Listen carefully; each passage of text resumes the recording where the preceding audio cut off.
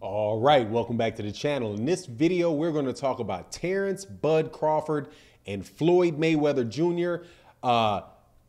Little birdie tells me Floyd Mayweather Jr. wants to sign Terence Crawford, and that the belief is if he would do that he stands a chance, really honestly stands a chance to become one of the biggest, if not the biggest star in U.S. boxing. Pay attention to what happened to Gervonta Davis. Look closely at Terence Crawford, and let's talk about that in this video.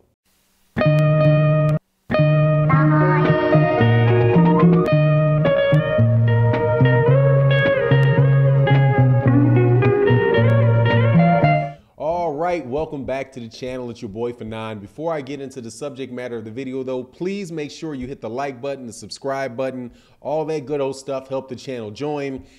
Before I get into the meat of this, I know that my Terence Crawford fans, subscribers who are fans of Terence Crawford, are going to be absolutely shocked by what I say in this video, because I'm going to be giving this man a whole lot of credit and talking about what he absolutely could do if he decides to sign with Floyd Mayweather Jr. Now, my sources tell me that Floyd Mayweather Jr., and I think it's pretty obvious because it's been in the news, Floyd has been talking about how Terence Crawford is just a bit as good a fighter as Canelo Alvarez, or a better fighter than Canelo Alvarez, been talking him up as his #1 pound for pound fighter for a while. But the belief behind the scenes, from my understanding, is that they think that they can make Terence Crawford, and if they were able to sign Terence Crawford, that they can make Terence Crawford one of the biggest stars in boxing. And at the first time I heard that, because, I've been talking to my guy for a while about that, and I'm like, I think you're right at this point, because what I saw last night that took place on a Sunday evening with Gervonta Tank Davis versus Isaac Cruz in LA tells me that Floyd Mayweather Jr. and Leonard Ellerbe specifically, not just the PBC, but that particular portion of that organization of the PBC, knows boxing and knows how to create a big star pretty much from the ground up in Gervonta Davis.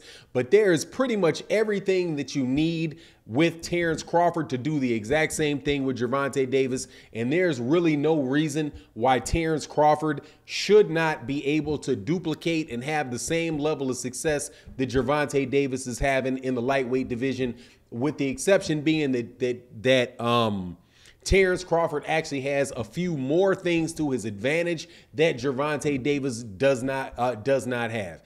And we'll walk through the logic of it, really fast. First and foremost, Floyd Mayweather Jr., if you specifically Leonard Ellerbe, Floyd Mayweather Jr. is Leonard Ellerbe, and there's also Al Haymon. Al Haymon, and what Al Haymon is able to do in his management skill and all of that is already, really, really well established. But if you listen to a recent interview by Leonard Ellerbe, where Leonard Ellerbe is, absolutely lights off into Eddie Hearn, and says, he says pretty much if Eddie Hearn comes within 10 feet of him, he's going to slap Eddie Hearn. Man, he has absolutely no respect for Eddie Hearn. And he talks about what Eddie Hearn has done to Devin Haney's career. And it was just absolutely a great observation. And I think it's an observation that doesn't just apply to Eddie Hearn, but I think it's an observation that would apply to MTK Global. It would apply to Bob Arum, and it would apply to pretty much anybody that does not really know the culture of the main support and fan base of Terence Crawford. So what Leonard Ellerbe said was, like, when he was talking about the Devin Haney fight, he's like, look, why in the world would this guy, Eddie Hearn, go into Las Vegas, schedule a fight in Las Vegas on the same night that you have a Martin Lawrence comedy show in Vegas? Everybody that I know, and this is Leonard Ellerbe saying, that was in Vegas that night was going to go to the Martin Lawrence comedy show, because Martin Lawrence is a cultural icon, and people have been waiting a very, very long time to see Martin Lawrence and see Martin Lawrence's comedy show. Now, people who are in the black community in the United States should already know what that is about. You're not going to, if Martin Lawrence, or say somebody like Eddie Murphy, or somebody like, somebody like that, some iconic comedian is putting on a show, you do not go up against them with a boxing match the same evening, because so many of the fans or the people that have the disposable money are going to go for the once in a lifetime opportunity to see Martin Lawrence in a comedy show, right? This is not something where you say, oh, I'm going to catch the next comedy show. They're going to go to that comedy show, right? So what Leonard Ellerbe talked about was how Eddie Hearn just doesn't understand the culture of the fan base that would support Devin Haney. And I think that that is the same thing that we've been talking about for a long time with Terence Crawford, and wondering why Terence Crawford, who has everything that you need in a fighter, and he really does. If you look at Gervonta Davis, who, man, honestly, what he did in the state, I'm not going to talk about the pay-per-view numbers, because honestly, we will never know those pay-per-view numbers.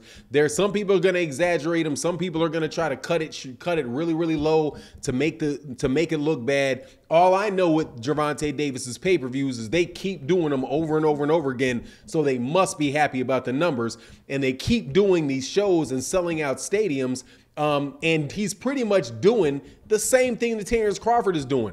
Being a very, very exciting fighter, getting knockouts. They have just about the same personality. Neither one of these guys, neither one of them are anybody that I would say is actually, an eloquent fighter. They're actually eloquent fighters, but they're not eloquent speakers. They're not people that are overflowing with charisma. But what they do provide is they provide knockouts. So Terence Crawford is not with Bob Arum in Top Rank anymore. He's going to go and be a promotional free agent. But I'm telling you, and my sources tell me, and I really do think of the world of this guy. I feel very, very blessed that I'm actually able to speak with him, on a download type of basis. But it is what it is. You take what you can get. It's like, look, man, Terence Crawford, if he goes over there with Floyd Mayweather Jr. and has Floyd Mayweather Jr. promoting him on a regular basis, is making appearances with Floyd Mayweather Jr., is getting Floyd Mayweather Jr. talking about him on a regular basis, you cap that, you combine that with the promotional access that Floyd Mayweather Jr. and these guys have, and the success that they have with actually putting on large pay-per-view shows. They're like, Terence Crawford is gonna absolutely blow up. And here's the thing connected with that is the fact that with the PBC, there's so many good fights that they can make on a consistent basis that they will be able to make a significant profit off with Terence Crawford. Terence Crawford name will get out there, and quiet as kept, with the exception of Errol Spence Jr. And I'm telling you, for the sake of this video, I'll tell you all the time, Terence Crawford versus Errol Spence Jr. can definitely be built up to being the biggest fight in boxing. And if Terence Crawford is able to beat Errol Spence Jr., he's going to solidify the Black American fan base and will immediately be one of the biggest names in boxing, because that's what people have not been. That's what Gervonta Davis has not been able to do yet, at this early point in his career. But it's something he probably doesn't really have access or the ability to do, because there's not a lot of other people in his weight classes that he can fight.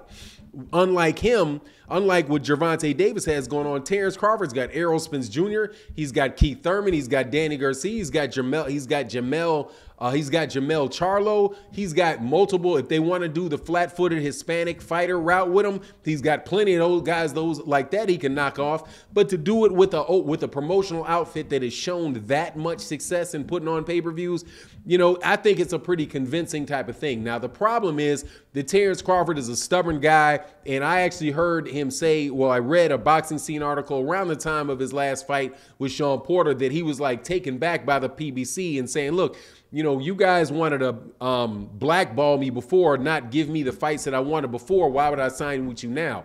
Well, the answer to that is because when you're on the inside with them, they're not going to blackball you. They're going to put you in a situation where you can really be successful.